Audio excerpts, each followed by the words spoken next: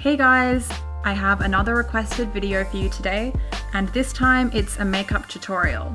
This is my current go-to look that I've been wearing in a lot of my videos and Instagram photos lately, so today I'm going to share with you how I create it. To start off, I just apply my base makeup. I know it's pretty terrifying at this point and I kind of look like a zombie, but don't worry, it won't last for too long. My current everyday foundation is Tarte Amazonian Clay Foundation. For around my eyes, I use the Fluffy Concealer Brush by e.l.f. For concealer, I've been using mostly the Makeup Forever Full Coverage Concealer because it has amazing coverage and really sticks to your skin. Plus, it's waterproof. Occasionally, I still use my NARS Creamy Concealer. I set my foundation with my two favourite Laura Mercier powders as usual. I use the translucent loose setting powder for my whole face, and then the smooth finish foundation powder for under my eyes and any other areas that need extra coverage. Now let's move on to the eyes. The only palette I'll be using is my new go-to eyeshadow palette, the Kat Von D Shade and Light Eye Palette. If you like the Naked Basics palettes like I do, you will love this palette. This palette consists of entirely neutral matte shades, but you can substitute these for anything similar that you already have.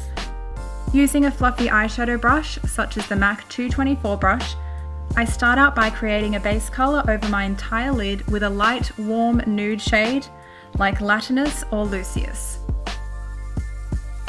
Next, I take the shade Lazarus, which is a very light brown taupe colour, and begin to gradually build up the intensity while focusing on the outer corner and crease, brushing a little bit over the lids as well. Next, I add some warmth with the shade Ludwin, which is a peachy tone, and I brush this on the outer crease. Sometimes I even use this on my entire lid as my base shadow, which looks really nice as well. Now I switch to my MAC 217 brush and begin to darken the outer corners with a darker brown shadow like Citri or Solus, or sometimes a bit of both. I actually close my eyes a little while brushing this on, so it applies on both the top and lower lash line. I work this into the outer corner and then up into the crease. Once I'm happy with how this looks, I move on to creating the wing. Taking my Sigma E30 brush, which is a small pointed eye brush, I apply the shade Shax, which is black, and very gently draw in a wing. I start with light strokes and gradually build up the intensity. Sometimes I make it darker, sometimes lighter.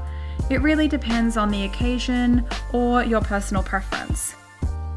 I work this shade into the outer corner and then onto the lower lash line as well.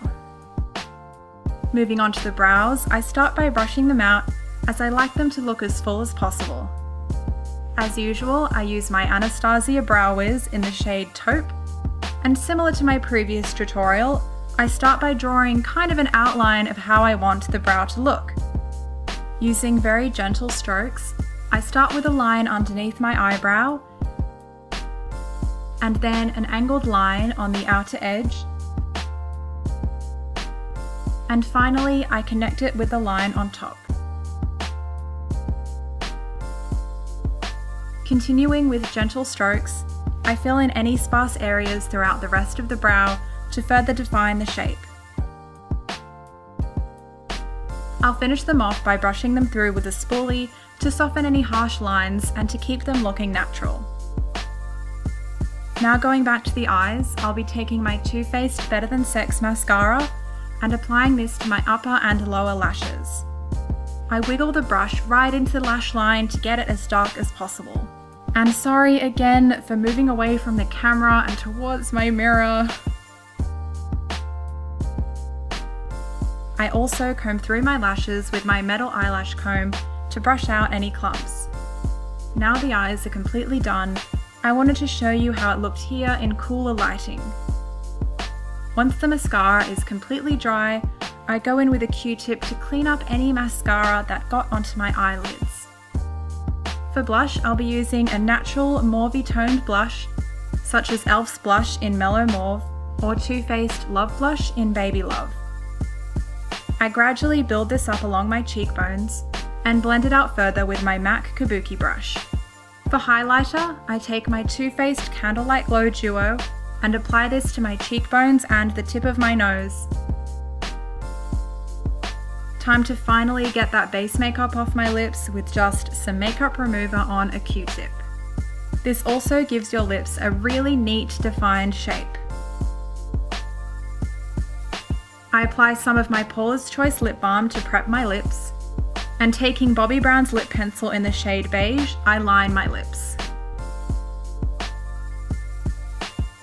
I gently blend the line inwards, but I don't fill them in completely, as this will make the lipstick look darker than I want it to be for this look. For my lip colour, I take the only colour I pretty much ever wear, and the one you guys are always asking me about. It's Charlotte Tilbury's KISSING lipstick in the shade Penelope Pink. And now we're done. Here is the finished look. I hope you guys enjoyed this tutorial, although I know it's not hugely different to my previous tutorial. Please be sure to let me know if you try out this look yourself. Thanks so much for watching, and I'll see you in my next video. Bye!